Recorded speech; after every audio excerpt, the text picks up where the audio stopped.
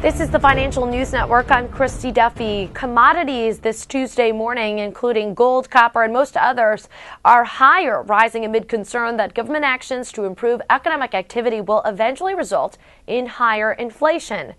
Gold has been backing down after a 2% advance yesterday above $1,400 an ounce, only to rally again, streaking to a nominal record near $1,432.50 earlier this morning in New York. Silver was also holding near its 30-year high, just under $30 an ounce. Market observers said natural gas prices should continue to rise Tuesday, following cold snaps across wide parts of the United States. The rally extended to oil, reaching $90 a barrel.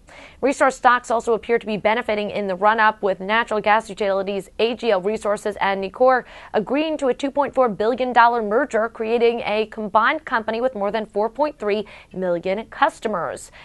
Wheat futures start this morning at two-year highs, supported by heavy rains in Canada and the Russian export ban due to drought conditions. Other grains were mixed. For further commodities updates, stay tuned. You're watching the Financial News Network. I'm Christy Duffy.